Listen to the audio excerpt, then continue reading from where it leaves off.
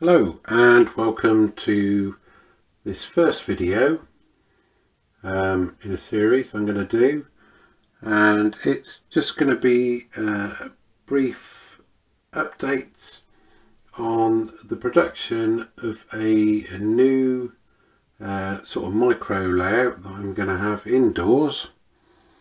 I know we're most of the way through the winter now, but it's a little bit of a winter project really for when I'm not able to work outside on the Somerhampton Railway and do running out there. Now the full extent of the board is 5 foot long along its longest side, and at the far end down here it's only 16 inches wide, and at the end where the camera is it's 34 inches wide. There's a sweeping arc at the front. My intention for the layout is to replicate a very small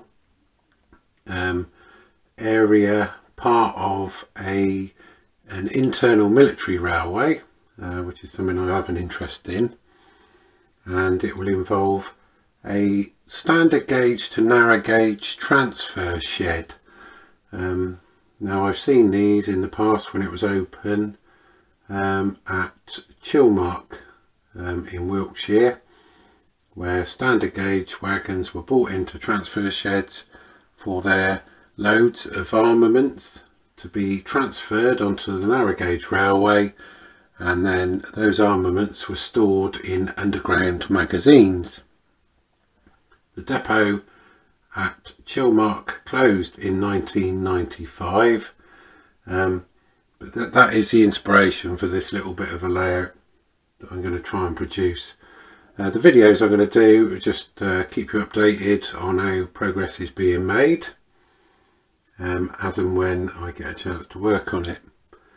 Now my original idea is sort of laid out roughly here on the board, and that's for a single line to come in from around the back into a run round loop where there will be a platform and a very small run round loop here, where you can run round just a single coach, as with the Longmoor Military Railway coach there, or just 3 wagons. There'll be a couple of additional sidings, and then a siding here which will go into the transfer shed itself, where the goods will then be transferable to the narrow gauge, the 009 line, which will come along here. Now the 009 line will be only operate, the intention I had was for it to only operate in one direction. It'd be slight an optical illusion where the track comes down out of the transfer shed down here. Originally the idea is that the baseboard may be raised by 2 inches or so, and the narrow gauge line will come down a gradient and into a magazine which will start about here, disappear underground. The narrow gauge line will then take a sharp curve around the back of the layout, passing underneath the standard gauge line, which at this point this line will mark a sort of scenic background, and this will be just like a fiddle yard, an off-scene area. So the narrow gauge line will go round the back, all the way around the back of the layout, and climbing as it comes back up to the level that the standard gauge is at, and it will come round the back and back into the transfer shed. The transfer shed will be roughly about here, and we'll go to about there. There'll be a full sort of back scene here, and the train will just keep appearing out of the transfer shed on the 009. The main part of the layout will be operation of the standard gauge lines, either with a single coach passenger service or bringing just a couple of wagons into the transfer shed. I think the clearance we're going to need for the narrow gauge is about 2 inches, and I don't think that'll be too much of a problem. It will have to fall across the front of the layout by that 2 inches in the space of about 2 foot. Now that may seem very steep, but then again we are talking about narrow gauge, so I don't think it'll look too out of place.